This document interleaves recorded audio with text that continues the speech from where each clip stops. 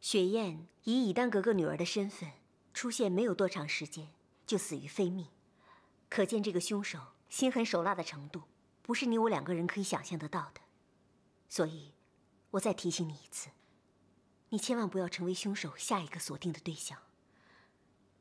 既然凶手在案，我当然不会明着查案了。我只要暗地里拼凑线索，相信总会找出蛛丝马迹的。那你打算从哪里开始查起呢？经过我一天的思考，我觉得凶手可能与当时伺候雪雁入狱的宫女有关。毕竟他们几个是雪雁生前最后见到的人，说不定他们当时发现了什么异状，也是有可能的。那4名宫女是杨柳、郭洁、沈慧和张玲。沈慧，你可以先对她排除嫌疑。哦，这是为什么呢？你刚刚进宫，宫里哪个宫女是谁身边的人，你当然没有我清楚。沈慧是皇太后派去的，皇太后那么喜欢以丹，如今雪雁死了，她是最伤心的，所以绝对不可能是皇太后的宫女下的毒手。关于他们的主子，韩香对他们的背景不是很了解，所以佟司库，如果您有时间的话，还请多告诉我一些关于皇贵妃、静妃还有宣妃的事情。后宫里的事情，平时我也不太留意。不过你额娘的事，我倒是十分清楚。如果将来有时间的话，我会多告诉你一些有关你额娘跟后宫妃嫔的事情。谢谢佟司库。那现在我们先回正题吧。那天晚上跟沈慧一起负责准备用品的人是张玲。记得当天我送衣服去给雪雁格格的时候，发现他们2个人已经等在外面了，所以这2个人可以排除嫌疑。那杨柳和郭洁呢？杨柳和郭洁负责退衣和擦身等比较贴身的工作，所以当天晚上最后在浴池里给雪雁格格净身的人就剩他们2个了。这样看来的话，他们2个的嫌疑最大。虽然我们现在已经锁定了目标，但是我还是要提醒你，凶手在暗处，你一定要谨慎。佟司库，我知道了。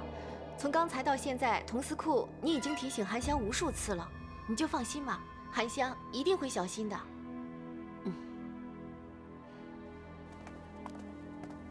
哎，你最近怎么样啊？心情好点了吗？家里挺好，我也放心了。真的，我真替你高兴。我也是。你家里都好吗？啊，都挺好的。那就好了，这样我们就没有什么可操心的了。你说是不是呀？哎呀，哎呀，你没事吧？啊，怎么样啊？要不要紧啊？啊，谢谢2位姐姐的关心。可能是那天我在方兴池外面跪了1个时辰，刚才膝盖疼得很，所以走路才会不小心摔倒了。原来是这样啊！哎，2位姐姐，你们不是那天在方兴池里面伺候雪雁格格的吗？是啊，我们可是第一时间发现的。我知道，自从皇上下了命令，这件事情谁都不敢再提了。可是啊，韩香真的很好奇。2位姐姐是雪雁格格生前最后接触的人，难道就没有发现雪雁格格有什么不对的地方吗？你问这么多干什么？何况那冷雪雁根本就不是格格，我就搞不懂，这宫里死个奴婢，有必要搞得人人惶惶不安吗？你别再说了，走了。还有你啊，我劝你，咱们身为奴婢的就少管闲事，只要尽自己的本分，把上面交代的事情办好就行。走吧。把上面交代的事情办好就行。是说他们2人吗？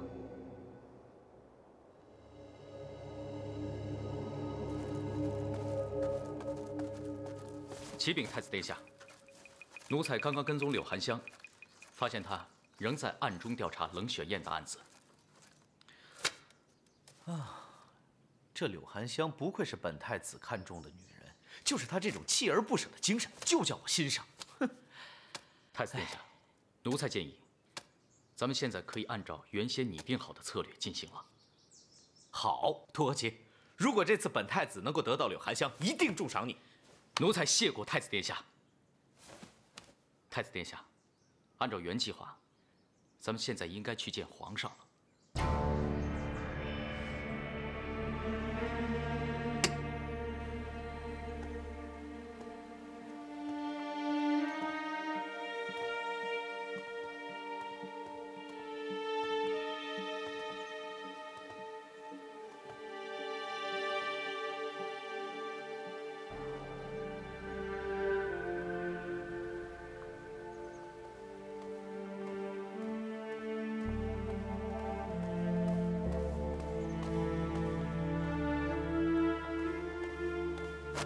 儿臣拜见皇阿玛。起来吧。谢皇阿玛。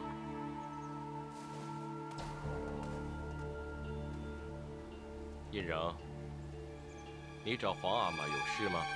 哦，儿臣刚问过太监，才知道皇阿玛在御花园里散心，所以想来问问，皇阿玛是否有什么烦恼之事啊？儿臣愿意替皇阿玛分忧解劳，以尽孝道。难得你如此懂事。那正好，有一件事儿，就交给你去办吧。皇阿玛，请讲。明日皇阿玛有要事，非得出宫一趟，但适逢祭祖大典，你就代替朕主持祭祖仪式，你可有把握胜任？请皇阿玛放心，此事尽管交给儿臣。儿臣自当替皇阿玛率领所有爱新觉罗家族圆满完成祭祖大典。好，很好。啊，那你今儿个可要沐浴斋戒一天，别忘了啊。儿臣知道。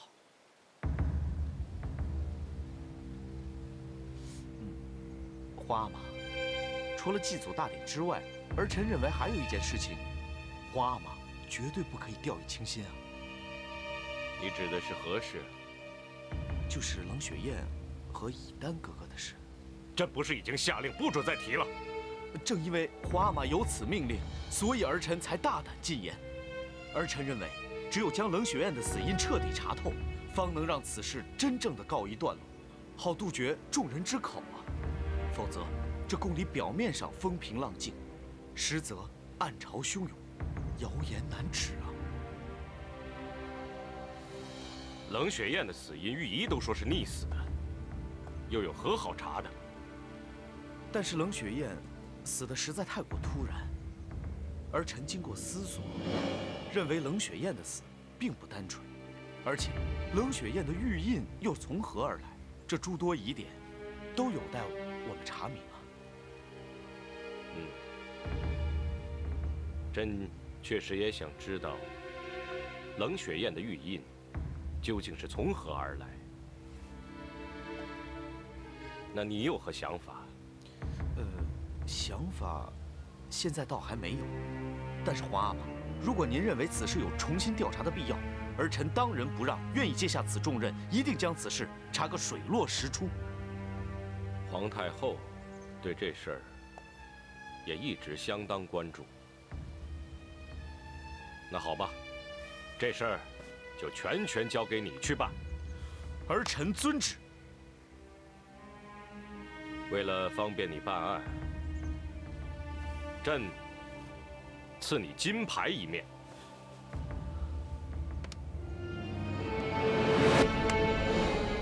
谢皇阿玛。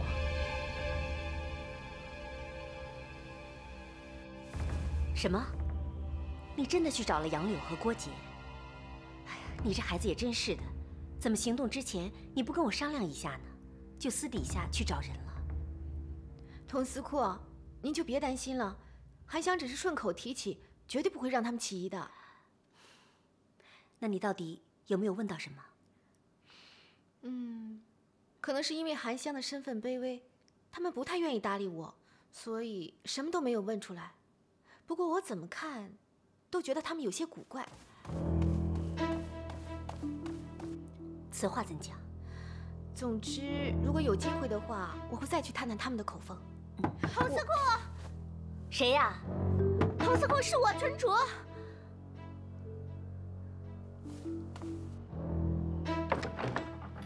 童司库，太子殿下驾临司仪库，说要找童司库和涵香呢。可是不知道涵香上哪儿去了。啊，我在这儿呢。参见太子殿下。起来吧。谢太子殿下。太子殿下，请问您来司仪库有何吩咐？关于冷雪雁意外死亡一案，皇上已经下令重新调查，并交由本太子全权负责。本太子之所以先来找你们问话，一方面是因为冷雪雁生前出身你们司仪库，而另一方面，素闻冷雪雁生前跟柳含香常有矛盾呢。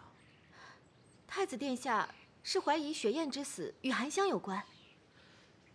含香，你这么善良，本太子怎么会怀疑你呢？不过是希望你跟童司库能协助本太子办案罢了。太子殿下，实不相瞒，自从雪雁当了格格，离开司仪库之后，除了定制新衣来过司仪库之外，平时很少来这儿。恐怕雪雁的死，我们真的是爱莫能助。是吗？韦司库，你可以进来了。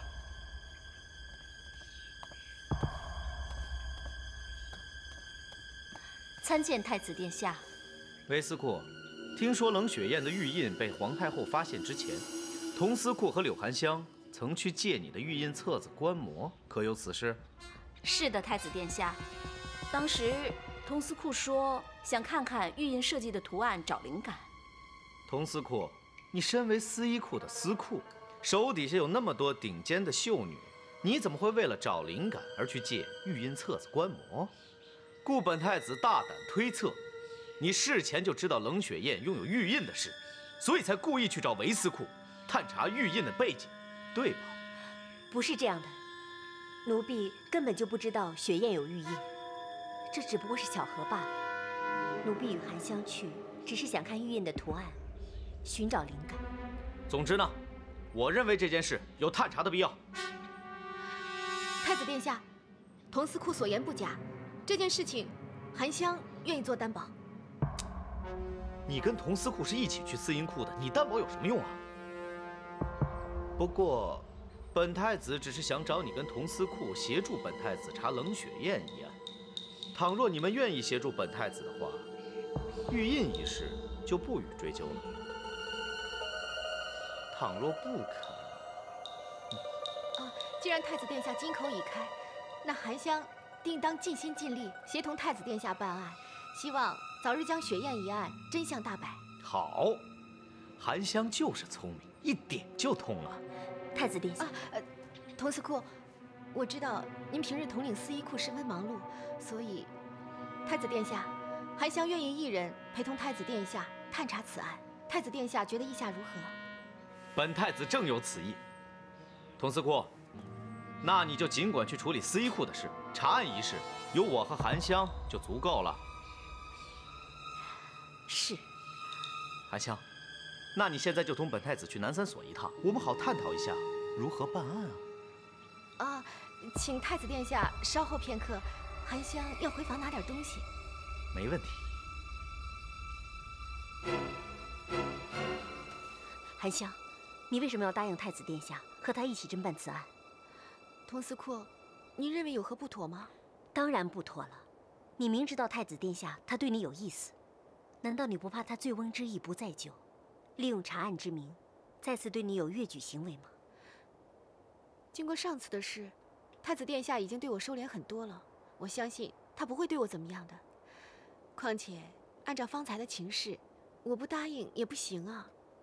哦，我明白了，你是怕太子继续追究玉印的事情，到时候会给我带来不必要的麻烦。唉，这一切都怪我，上次行事真是太大意了。童司库，请您别自责了。就算太子不拿玉印的事情大做文章，我也会答应跟他一同办案的。这是为什么呢？含香不过是一名秀女，身份低微，想要找到一些线索，比登天还难。既然太子愿意找我一起办案，那自然是再好不过的一件事情了。这样一来，我就可以光明正大的借助太子尊贵的身份侦办此案。原来你是想借太子之力。是啊，也许因此找到真凶也说不定啊。哎，不过你这样明目张胆的查案，会不会给你带来不必要的祸端啊？托司库，您就别担心了，涵香一定会万事小心的。哦，对了，现在不能多说了，太子殿下还在外面等我呢。你要记住，凡事量力而为，一定要小心行事。涵香知道了。涵香，根据你的推断，宣妃的宫女郭洁与杨柳，说不定知道些什么。这也只不过是涵香的猜测罢了。涵香总觉得这件事情还有再问问他们的必要。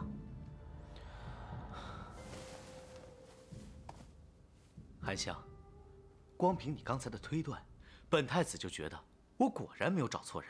你可比本太子想象中还要敏锐聪颖啊！啊，太子殿下过誉了。不，本太子是真心觉得你。太子殿下，既然涵香姑娘认为有再确认的必要，那咱们事不宜迟，现在就去找宣妃娘娘吧。对，咱们快去宣妃那儿，直接找她问个明白。不，太子殿下，奴婢认为应该先去内务府。去内务府做什么？太子殿下，咱们还是边走边说吧。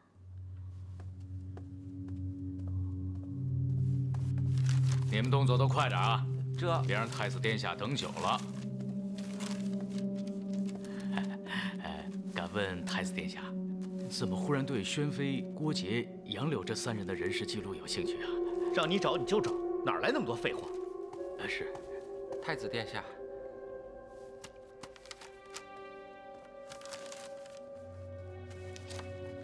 太子殿下，上面这本是宣妃的，下面是郭洁和杨柳的。涵香，看看。哦，谢太子殿下。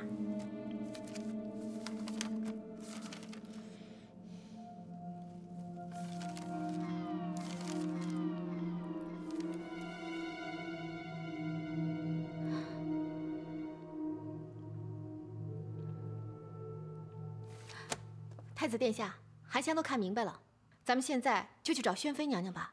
啊，好啊。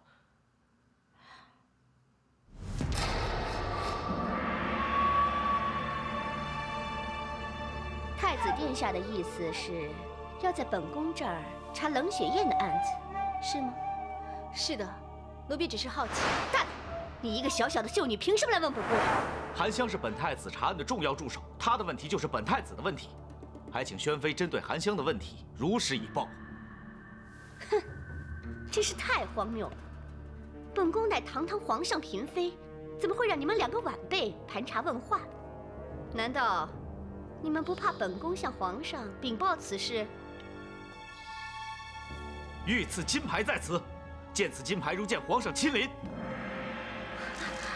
吾皇万岁万岁万万岁！起来吧。是。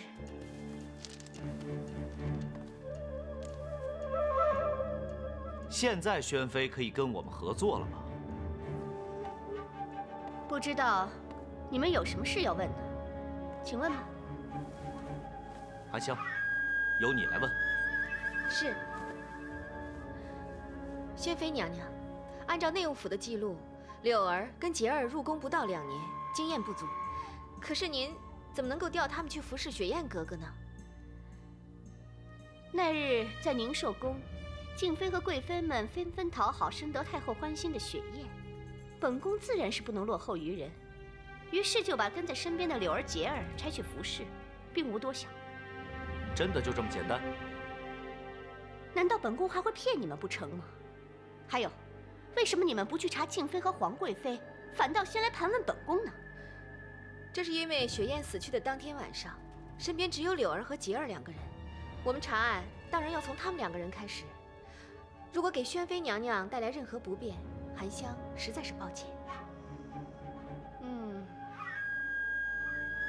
对了，2位姐姐，雪雁在世的时候，你们可曾发现有任何可疑的地方？我记得，雪雁老说有人盯着她，心生害怕。前一天晚上还让咱们陪着她，她才能入睡。是啊，当时咱俩都检查过，4周并没有人啊。现在回想起来，怕是他冒充格格，自己心里有鬼吧？对对对，我们都是这么想的。太子殿下问完了没有啊？涵香，还有什么问题要问吗？还有一个问题，涵香想请教宣妃娘娘。问吧。敢问娘娘是否认识以丹格格？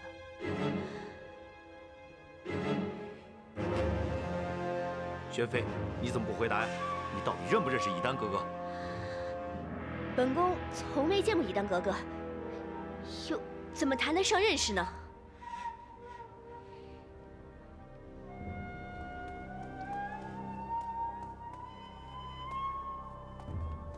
涵香，你在想什么？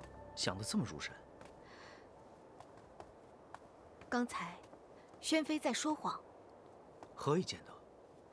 太子殿下，您还记得内务府的册子上记录着宣妃什么吗？宣妃原名李子荷，曾任贵人淑仪之宫女，这在宫中无人不知啊。有什么特别之处吗？当然有。我记得佟司库曾经跟我说过，现在的静妃是正亲王嫉妒远房表姐的孙女儿，也就是当年的贵人淑仪。如此说来，这静妃和以丹格格是远房的表亲呢。对，你们仔细想想看，以丹格格进宫，于情于理都会去探望静妃娘娘。那作为静妃娘娘身边的贴身宫女紫荷，也就是现在的宣妃，她怎么可能不认识以丹格格呢？涵香，你既然知道这件事，刚才为什么不继续问下去？方才我问话的时候，宣妃处处提防，就算我继续问下去，她也不肯和盘托出的。再者说，我害怕会打草惊蛇，万一宣妃娘娘有所行动，我们该怎么办？所以，还不如等我们找到更多的线索再说。到那时候，就不怕她不说实话了。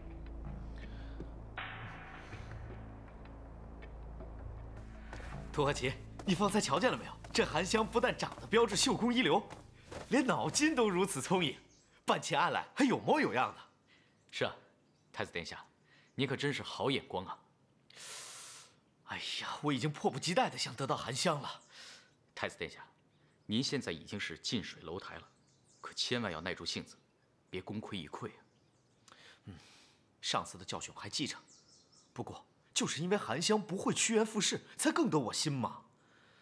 哎呀，倒是太子妃那边，你得给我小心盯着她，别让她坏了我的好事。这。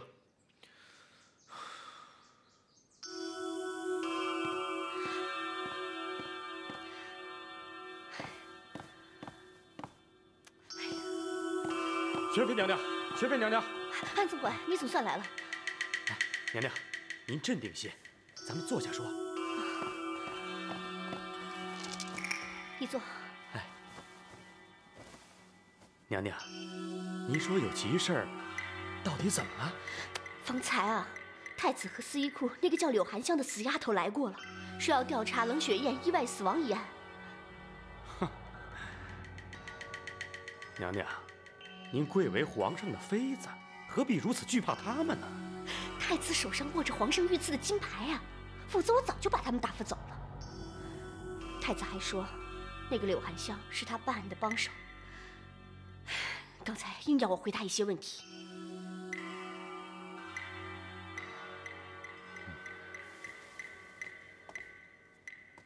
皇上给太子御赐金牌，这就表示皇上非要查清楚冷雪雁意外死亡一案呐。是啊，所以咱们不能让他们继续追查了。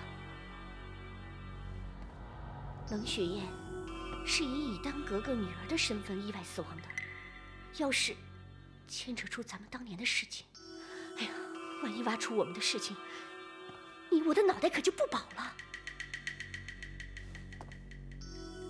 娘娘，既然如此，咱不妨借太子妃娘娘之手，除掉柳涵香。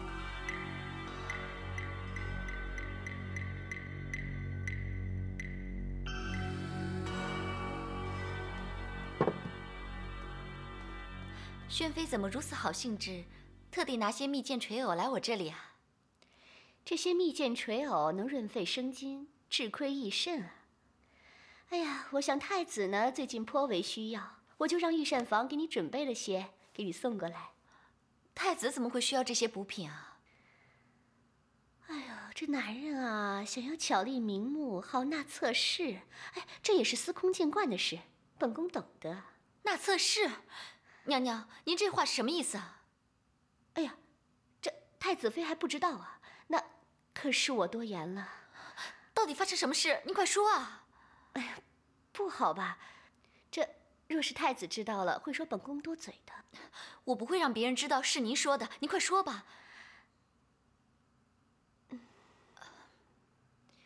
主儿是我的人，您大可放心。那我就说了，你可知道皇上呢派太子去追查那个冷雪雁意外死亡一案，还遇刺金牌的事？这事我知道啊。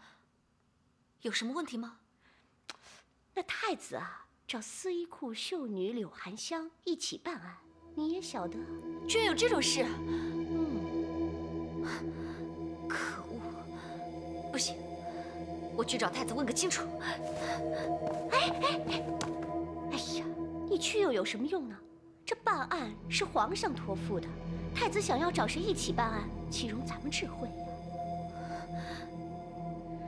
这太子啊，将来早晚是要登基为皇，那三宫六院可是再平常不过的事了。你这太子妃可得早点习惯啊。那我总不能眼睁睁地看着太子和柳含香越走越近吧？不行，我绝对不允许！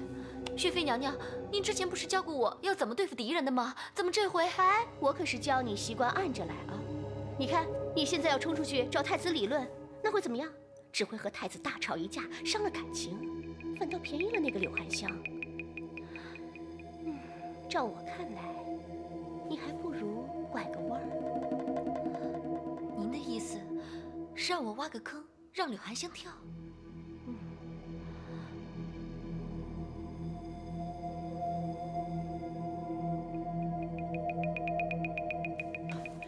太子殿下，太子殿下，托和奇，怎么了？如此匆忙？太子殿下，大事不好了！奴才刚刚看见太子妃娘娘领着珠儿往司衣库方向去了。难道太子妃知道我找柳含香查案的事了？奴才也不知道详细的状况，就是怕太子妃娘娘又去找柳含香麻烦，所以赶快来向您报告。快去看看。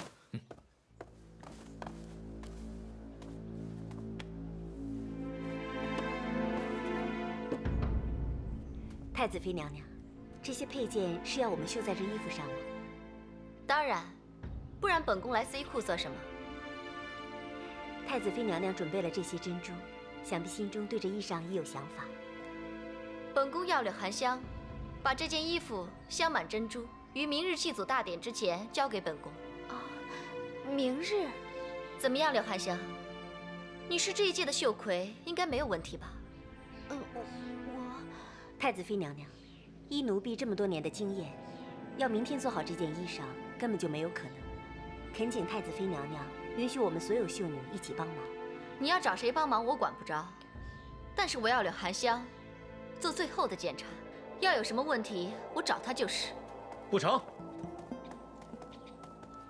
参见太子殿下。免礼。谢太子殿下。怎么不成？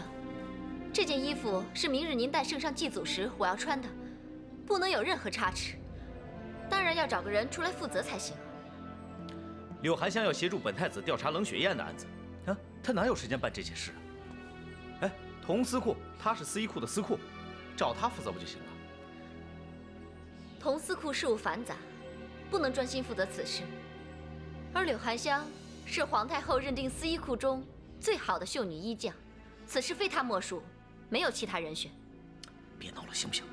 你这不是找含香的茬吗？我这是认同柳含香的手艺呀。要是祭祖的过程中有丁点差池的话，咱们要找谁负责？太子，办案与祭祖，你自己衡量看吧，到底哪个比较重要？你想怎么样就怎么样吧。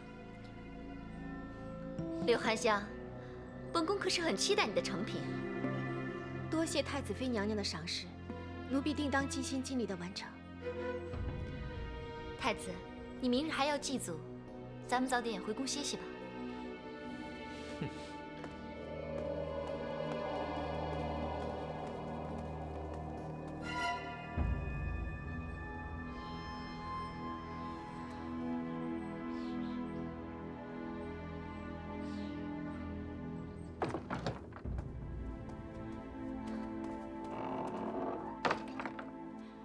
韩香，我看你还是赶紧向太子辞谢办案之事吧。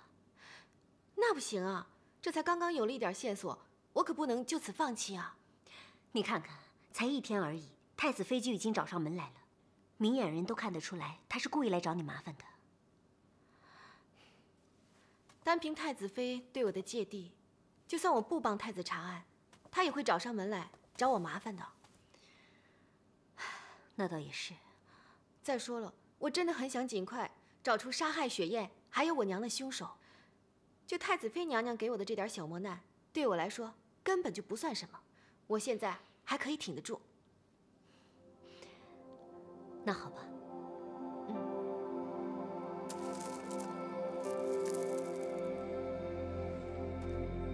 首先，我们要给每一颗珍珠打洞，才能穿针引线。珍珠的表面光滑，如何能做到完美无瑕又不破坏珍珠？这对大家来说是一个考验。可以用钻的，用最细的钻慢慢钻过，应该能避免珍珠的裂开。所以在我们穿珍珠的时候，绝对不可以用针来穿，我们要用金线来穿，因为金线它很坚韧，可以直接穿过珍珠。这将是一个很费功夫的事情。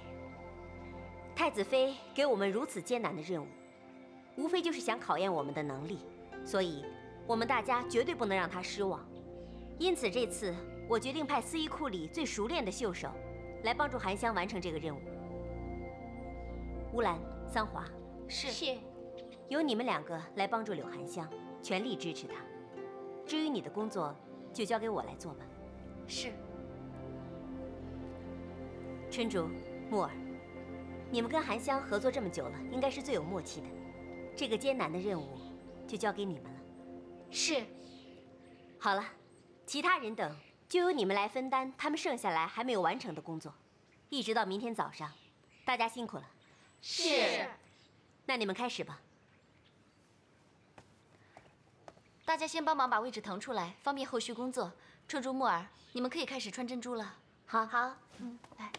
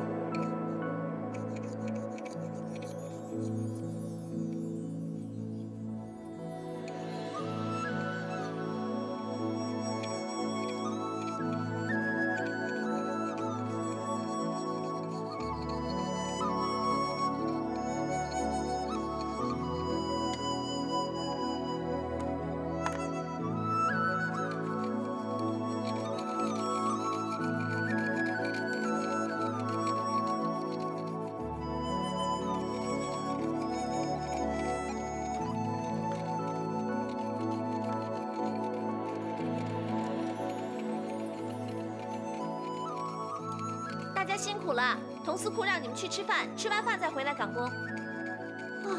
终于要吃饭了，我的肚子都饿扁了。春竹、韩香，去吃饭吧。韩香，工作要做，饭也要吃。我想抓紧时间多穿些珠子，你跟大家先去吃饭吧。可是春竹，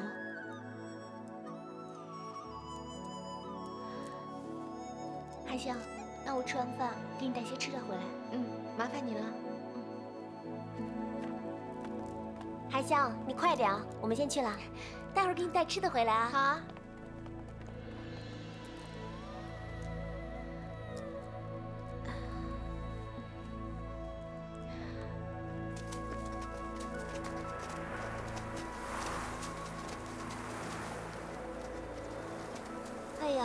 我看太子妃这回是在故意整我们。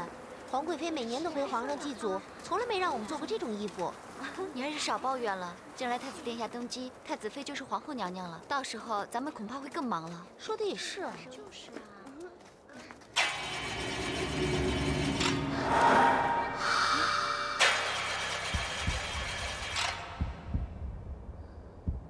怎么了？没事，走吧。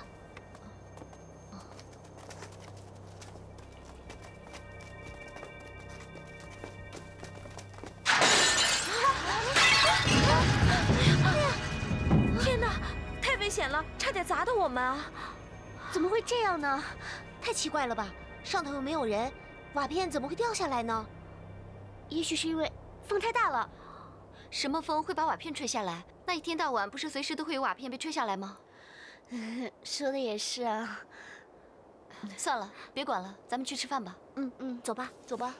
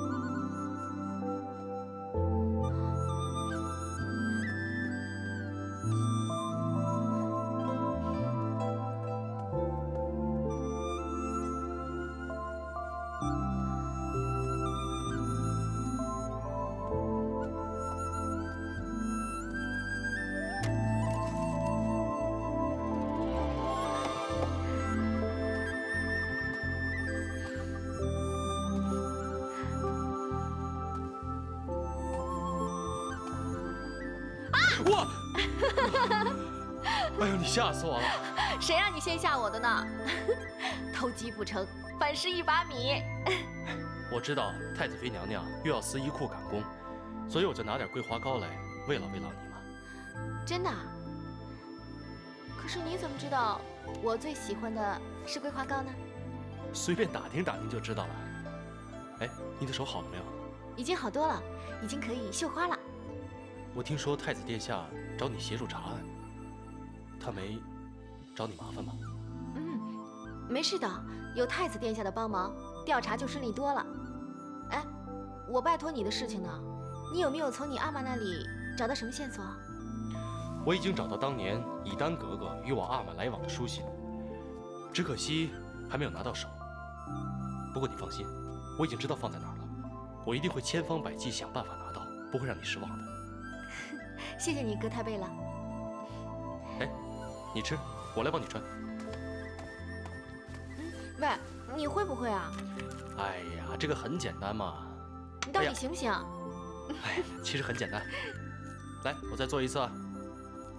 哎，你看，这不就行了？不错啊。哎，要不然咱们俩比赛吧？好啊，谁怕谁啊？来。好，一定比你穿得多。你就等着认输吧。那可不一定啊。别看你先穿的，你一定输。谁说我会输？你等着。好，咱们走着瞧。太子妃娘娘指定的衣服已经完成，请太子妃娘娘过目。收起来吧。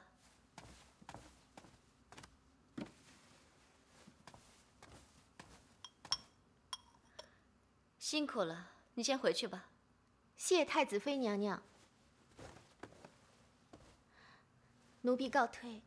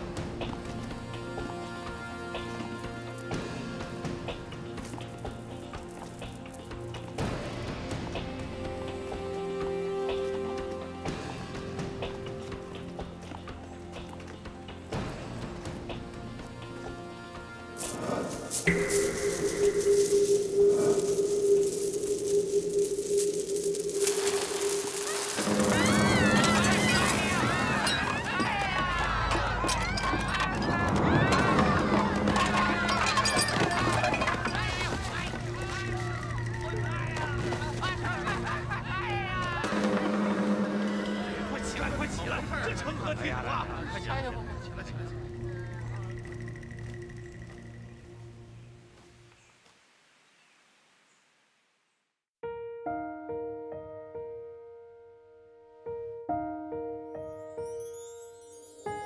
他们说我的爱不是爱，他们说真心只换来伤害。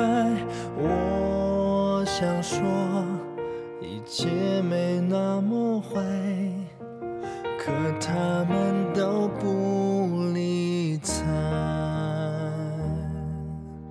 他们说别人心像小孩，他们说忍受寂寞是应该。我想说他们从不明白，我有我要的精彩，想挣脱他们的